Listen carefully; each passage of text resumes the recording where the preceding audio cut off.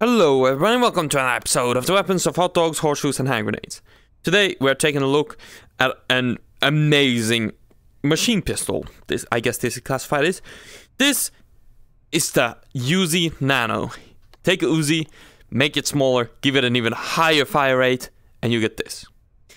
So, you know the history of the Uzi. I have covered that before, but if you don't, take a look at my video there. And my previous video on the Uzi. This is a different variant of the Uzi, chambered in 25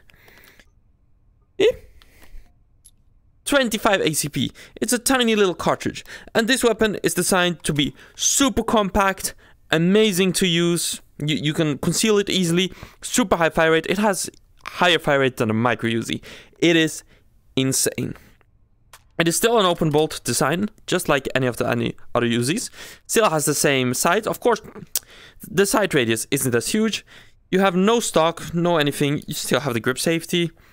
You just have a tiny, super compact weapon, which you can just, helps if you turn off safety, go pew pew with. Recoil super low, 25 ACP, and you can also.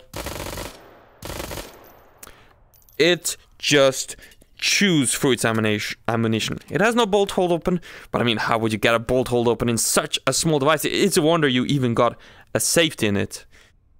You can, of course, kit it out. So, let's go to our attachments and let's kit it out. We're going to need a stock. That seems to be a rather cool tactical stock. So, we kit it out with a stock. I guess we're gonna do a suppressor. Probably a good suppressor. Make sure to screw it on so that it doesn't get yeeted. And now you have a proper tactical Uzi with super high fire rate. Of course, you lose some of the practicality of its small size by doing this. But, I mean, come on. That fire rate, like, it's a swarm of beasts. It's like the American 180, except super more compact, more awesome, more tactical. Who doesn't love a super tiny little nano Uzi? That's just the best peak Uzi.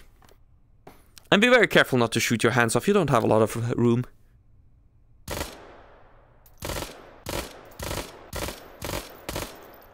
So, that was a quick video on the Nano Uzi. Be sure to leave a like, subscribe and all of that, and I'll catch you guys in the next one. Bye!